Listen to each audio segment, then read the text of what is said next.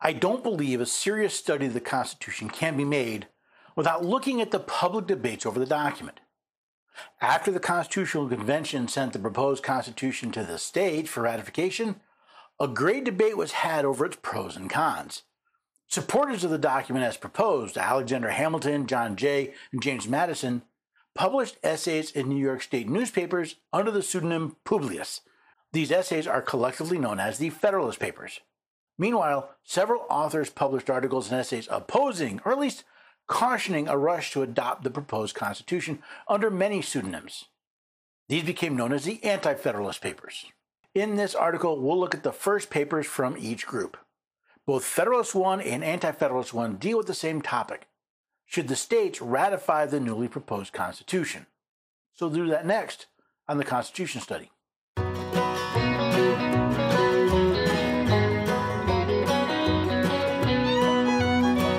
Neighbors and have a few good friends.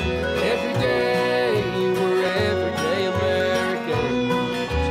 Oh, every day we're everyday Americans.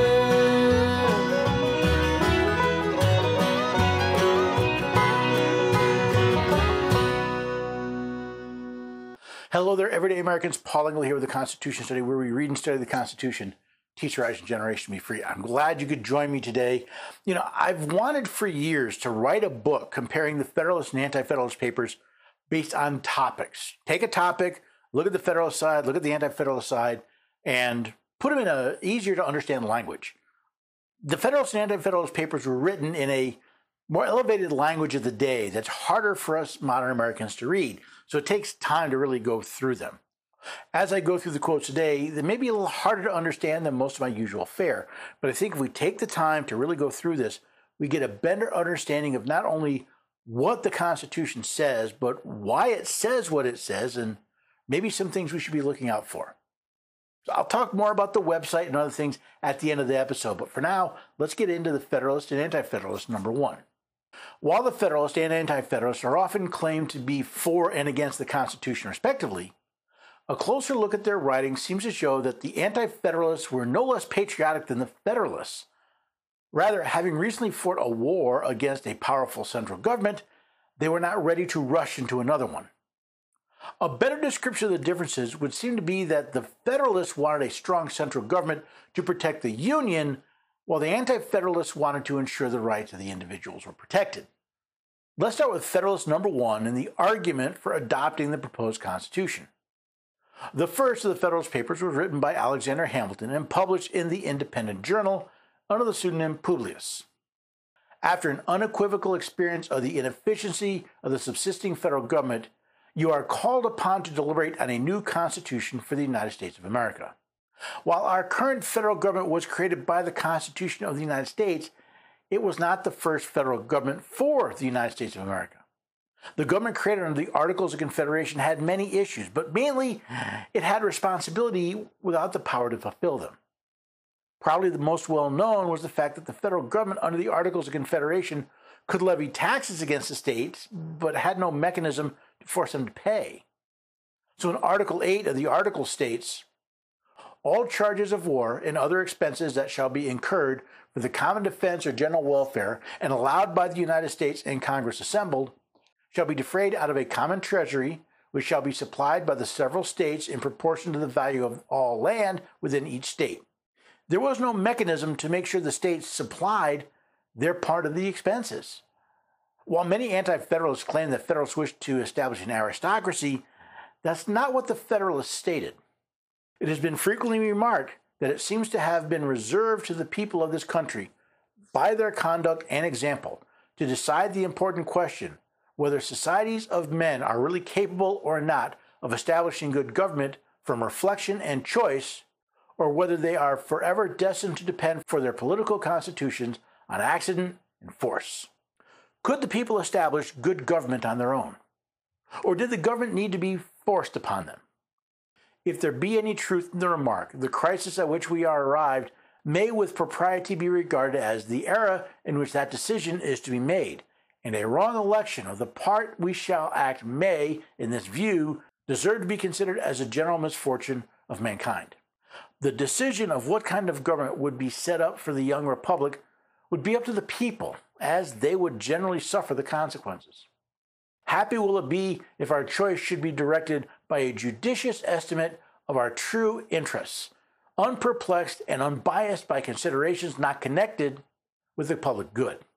The Federalists claim to desire a fair consideration of their position, their support of the drafted Constitution. What do they see as their obstacles? Among the most formidable of the obstacles which the new Constitution will have to encounter may readily be distinguished the obvious interest of a certain class of men in every state to resist all changes which may hazard a diminution of the power, emolument, and consequence of the office they hold under the state establishments, and the perverted ambition of another class of men who will either hope to aggrandize themselves by confusion of their country or will flatter themselves with fair prospects of elevation from the subdivision of the empire into several partial confederacies than from its union under one government. It seems power and ambition are nothing new in this country. There are some who resist all change, whether for good or for ill. There are others whose ambition would drive them to place their own prospects over those of their country. And a future reason for caution in this respect might be drawn from the reflection that we are not always sure that those who advocate the truth are influenced by purer principles than their antagonists. Ambition, avarice, personal animosity, party opposition, and many other motives not more laudable than these are apt to operate as well upon those who support as those who oppose the right side of a question. Both sides claim they were guided by purer principles than their opponents. Except for the older language, this could just as easily be a campaign flyer from a recent election. Whose principles are purer? Could both be pure, yet still disagree. And yet, however just these sentiments will be allowed to be, we have already sufficient indications that it will happen in this as all former cases of great national discussion. A torrent of angry and malignant passions will be let loose. To judge from the conduct of the opposite parties, we shall be led to conclude that they will mutually hope to evince the justness of their opinions and to increase the number of their converts by the loudness of their disseminations and the bitterness of their invectives. Needless to say, there were many accusations and name-calling from both sides, although as we'll see when we review Anti-Federalist number 1, Mr. Hamilton has a point. That's not to say he wasn't willing to throw a few verbal jabs at his opponents. An enlightened zeal for the energy and efficiency of government will be stigmatized as the offspring of a temper fond of despotic power and hostile to the principles of liberty. An over-scrupulous jealousy of danger to the rights of the people, which is more commonly the fault of the head than of the heart, will be represented as mere pretense and article, the stale bait for popularity at the expense of the public good.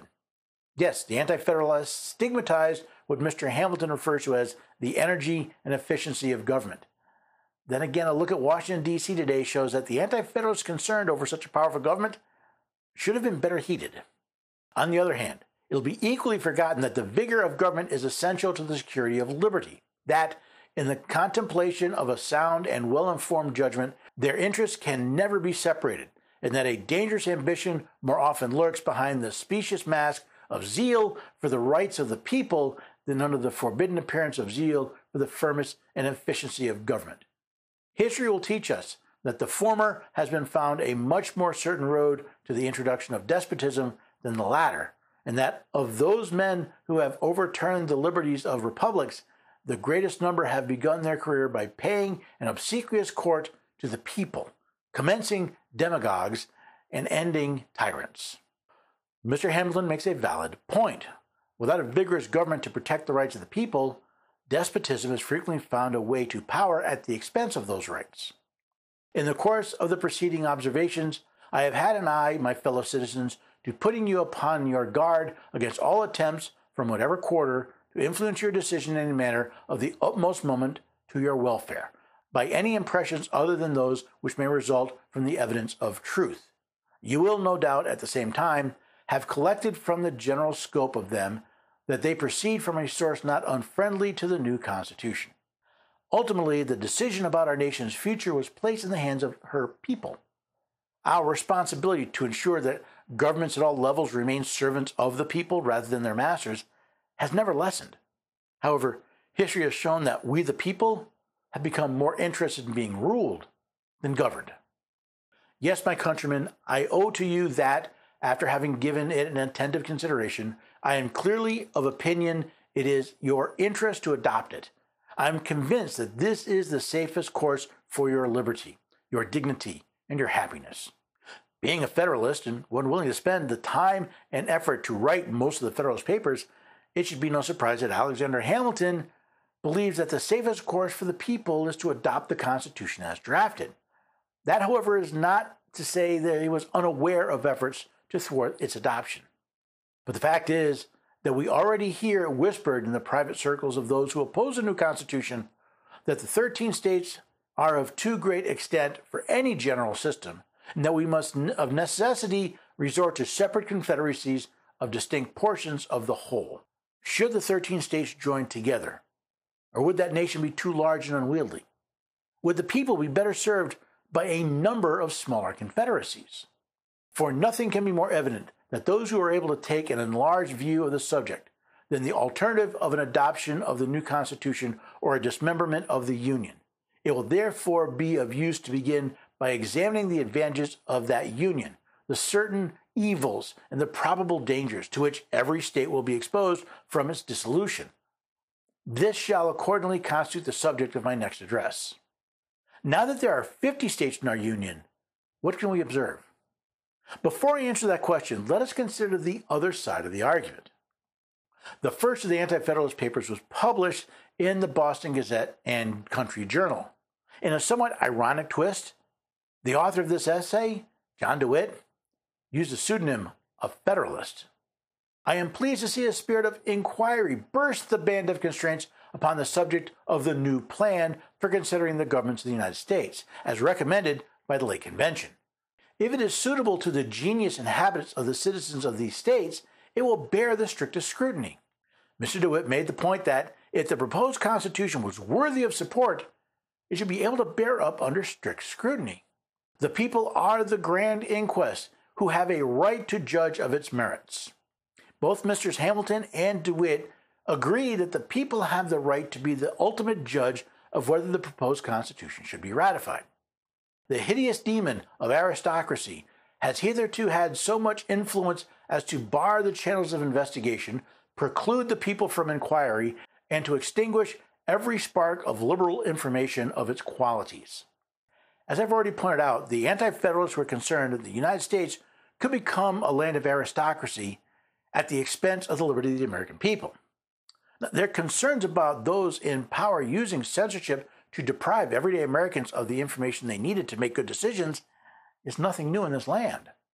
Those furious zealots who are for cramming it down the throats of the people without allowing them either time or opportunity to scan or weigh it in the balance of their understandings bear the same marks in their features as those who have been long wishing to erect an aristocracy in this Commonwealth of Massachusetts. Their menacing cry is for a rigid government. It matters little to them of what kind, provided it answers that description. As the plan now offered comes something near their wishes and is the most consonant to their views of any that we can hope for, they come boldly forward and demand its adoption. They brand with infamy every man who is not as determined and zealous in its favor as themselves. They cry aloud, the whole must be swallowed, or none at all, thinking thereby to preclude any amendment. They are afraid of having it abated of its present rigid aspect.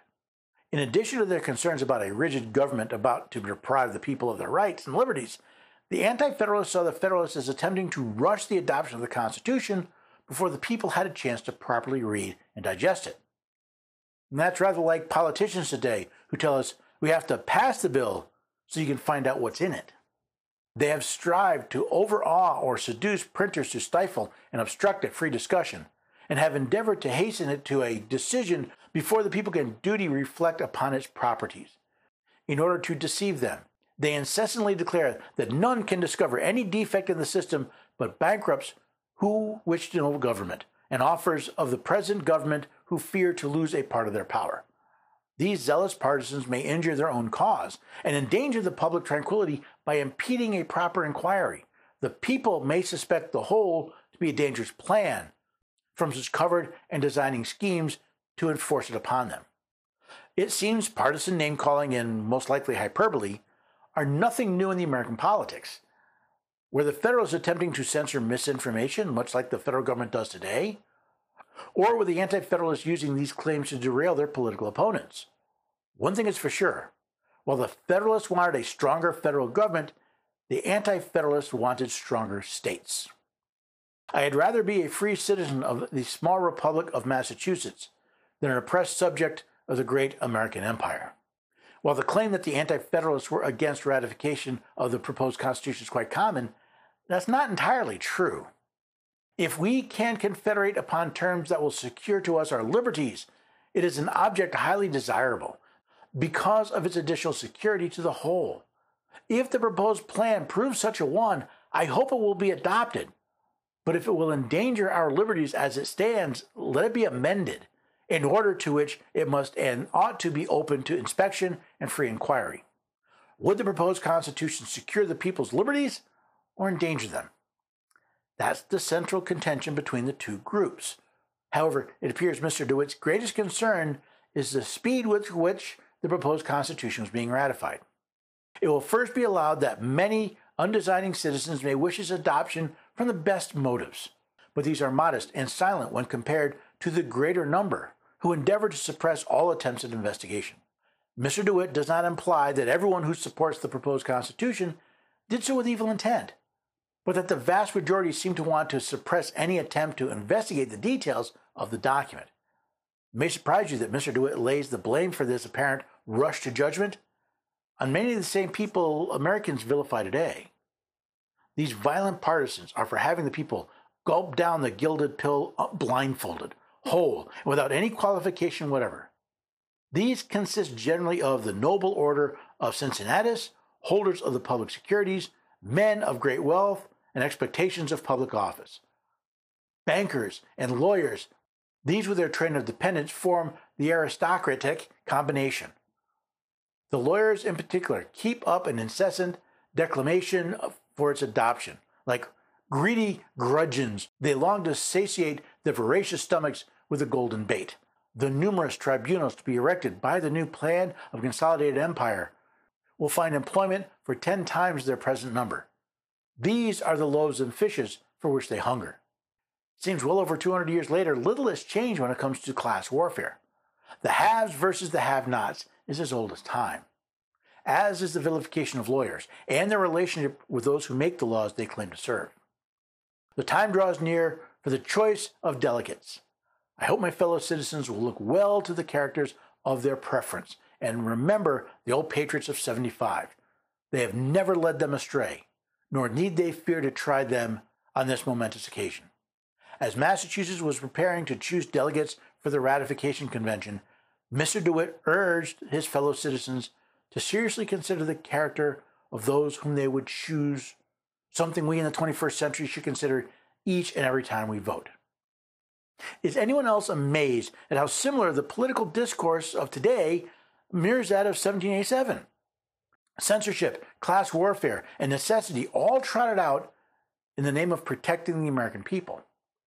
With 237 years of experience, which of these two camps were right? The best answer I can give is both. Granted, no one can prove what would have happened if the ratification debates had gone differently. I do think history has shown that a strong central government has been as helpful in foreign affairs as has been detrimental in domestic. Slavery, racial discrimination, fascism, and communism may not have been defeated if not for the might of a powerful central government. Then again, it has been that same strong central government that has helped keep racism and communism as an integral part of American life. As the Federalists warned, the Bill of Rights demanded by the Anti-Federalists has been used to regulate and abuse the very rights it was supposed to protect. As we look back through history, I hope you'll agree with me that there's a lot to learn from both sides. For example, the struggle between a ruling elite and a free and independent people, between centralized versus distributed power, and the character of the men and women chosen for office are important. But let's not forget that the very same power of government that can protect our rights can also infringe on them. Now more than ever, I think the American people need to remember the words of James A. Garfield. Now more than ever before, the people are responsible for the character of their Congress. If that body be ignorant, reckless, and corrupt, it's because the people tolerate ignorance, recklessness, and corruption. If it be intelligent, brave, and pure, it's because the people demand these high qualities to represent them in the national legislature. Now, I hope to do more comparisons between these two sets of essays. While they do not align exactly, they often cover similar topics. As Santayana warned, those who cannot remember the past are condemned to repeat it. Well, there you go. The first of the Federalist and the Antifederalist Papers, both dealing with the question of, should we adopt the Constitution? The Federalists saying, yes, this is a great deal. We need a stronger central government that can do what we ask it to do. The Anti-Federalists saying, wait, let's slow down and examine this a little closer. Let's take time to consider because we're concerned about the infringement of rights. Seems to be a debate that continues to go on today. Now, let me know if you'd like to see more of these. I don't know if I'll do all of the papers, but there are certain ones I think would be really worth looking at. Let me know at the website, constitutionstudy.com. You can find the written version of this article, including links to my source documents, so you can double-check my work, and if you want, read the entire papers. I also hope you take time to consider supporting the work that we do here, either by purchasing something from our store or donating there as well. It's constitutionstudy.com/shop. You can also support us with your cell phone. Patriot Mobile is America's only Christian conservative wireless provider. And it's great because they support organizations like the Constitution Study, NRA, Sanctity of Life, all of these things. So you can use your cell phone, and when you pay your bill, your money's not going to destroy people's rights, but to support them. Go to patriotmobile.com/Constitution, find a plan that works for you, and be sure to use the code Constitution at checkout, and you'll get free activation. So again, go there today. The website is patriotmobile.com/Constitution, and the promo code is Constitution to get free activation when you check out. I also hope you check out The Miracle of America. I found this study course. They approached me and we looked at it, and I made you a deal. So you can try it out free. You can get one lesson free by going to constitutionstudy.com/1776 study guide. That's the numerals 1776 study guide. It'll take you to their website to a special landing page just for Constitution Study listeners. You can check out the details and enroll for your free class on God's natural law. I think you'll like the lesson so much, you'll be willing to buy the whole course for just $17.76. Now, you get the downloadable study guide absolutely free. You can watch on video or listen on audio. But again, once you try your free lesson, if you want to take the rest of the course, it's just $17.76. So I hope you'll try, at least take the free lesson and hopefully learn something.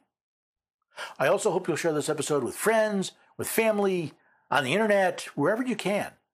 Share all the content I have. All the content on the website, Constitution Study, is for you to share. Not just to use, but to share. So I hope you'll share. I hope you talk to friends and family. Who knows? Maybe bring a few of them by next time when we get together for the Constitution Study.